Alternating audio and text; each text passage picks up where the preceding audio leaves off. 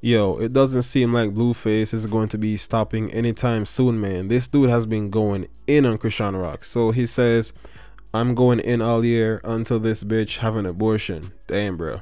And then it says, I'm bleeding with the truth and receipts. Fuck you and her if you don't like it. I let her be the breadwinner by choice. I could have made 250k last month, but I said no. I'd rather make sure my bitch straight for 20k, cause I thought she would do the same, but I see it's not. So fuck you and her. I'm back to Blueface and I'm bleeding anybody in my way. It's a lot you don't know. So he's saying it's a lot going on that we don't know about. I guess there's a lot going on behind the curtains between him and Chrisean Rock, and he's saying he's back to the old Blueface and F you and F her if you don't like it. You know what I'm saying? So does this also means he's going to be back in the studio making the music he was making before when he just came out? Or is it just going to be the most recent stuff which everyone said was trash? You know what I'm saying? But I mean, Chrisean Rock, she was already told by Blueface, like, look, I'm not going to be with one chick, I'm going to be with multiple females. Like, Blueface told her this from the get-go.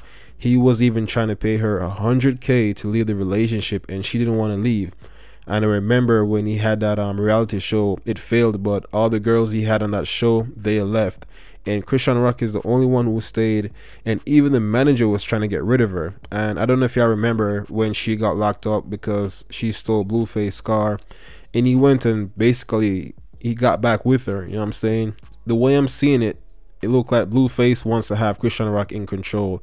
He's mad at the fact that she's making her own money, making some connect, and he doesn't like that. He want to have her on a leash where he could give her like a small allowance and she would stick around and abide by his rules, like basically pimping. I'm saying that's just what it is. He just want to continue pimping her. So now he's mad because she's thinking for herself, making her own money, making her own connection. So he doesn't like that, bro. He wants to have her under control, and that's the way I've been viewing it.